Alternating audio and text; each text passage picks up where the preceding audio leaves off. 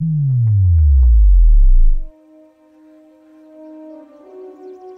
were people who were fighting every system, such as religion, politics, and health. They are not just the untaught individuals such as Lysander Spooner or Charles Lane.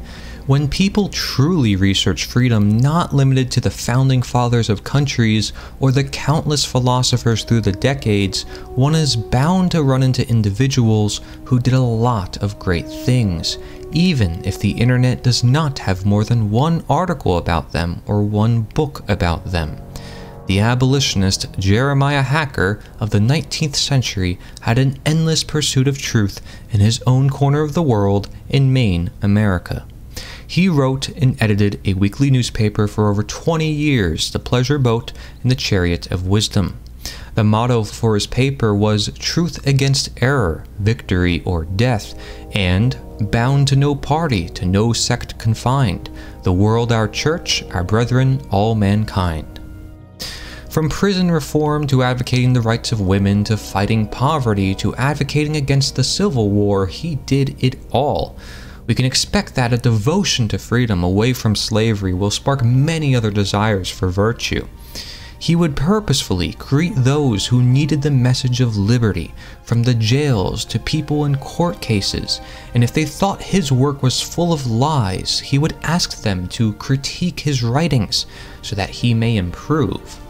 A man by the name of R.C. White would help him with his newspaper, with no compensation or reward, only to share what they called the truth.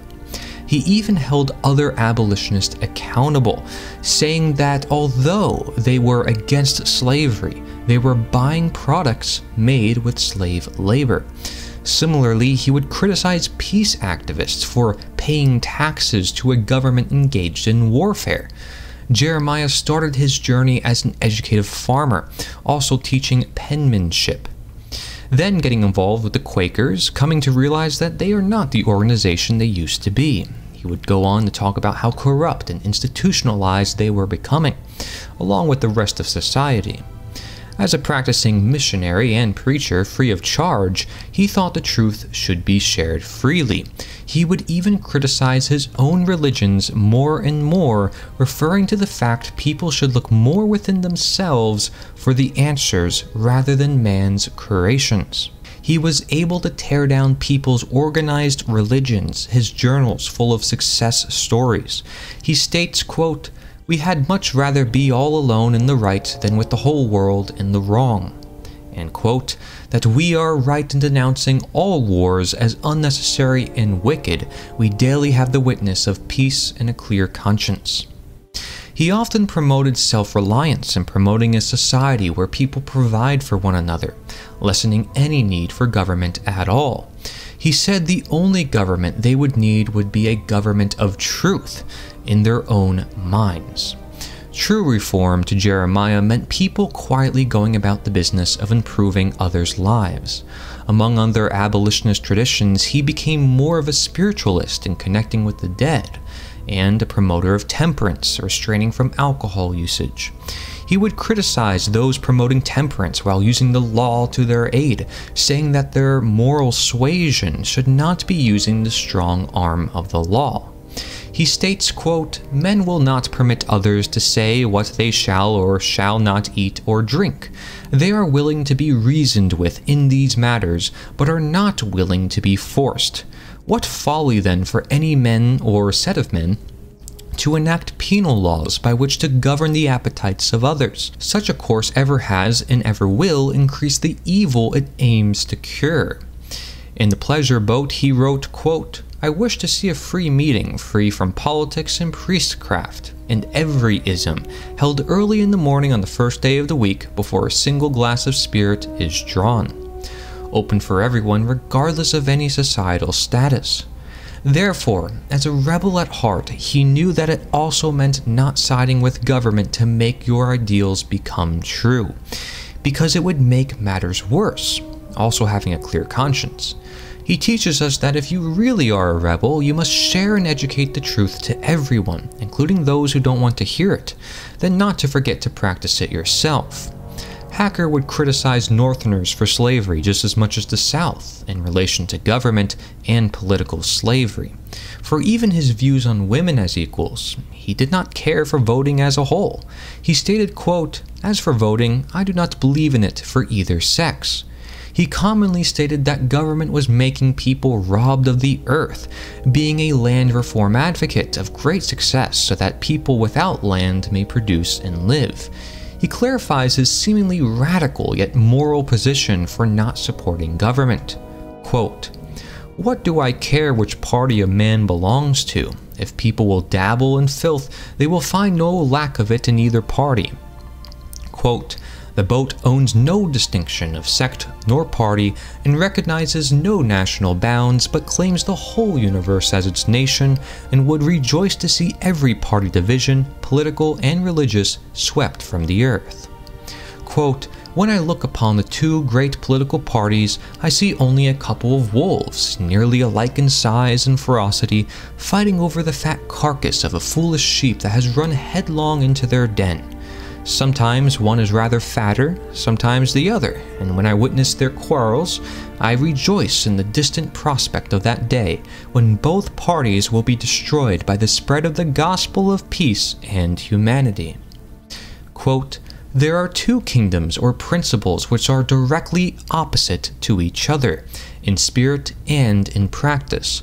One is the kingdom or principle of love, and it rules its subjects by convincement and persuasion. It teaches us what is evil and what is good, and saves the erring. The other is the kingdom of force, and labors to overcome evil by evil, and destroys, crushes, and ruins. No man can belong to both these kingdoms at the same time. If he is a peaceman, he cannot willingly move a finger to aid the government of force. He can neither vote nor hold office under such a government." To reiterate, the alternative to government, Jeremiah states, is the kingdom or principle of love that rules by persuasion. We know evidently this is people embracing who they are meant to be.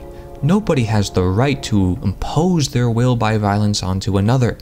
This concept is heavily detailed in works like The Most Dangerous Superstition by Larkin Rose.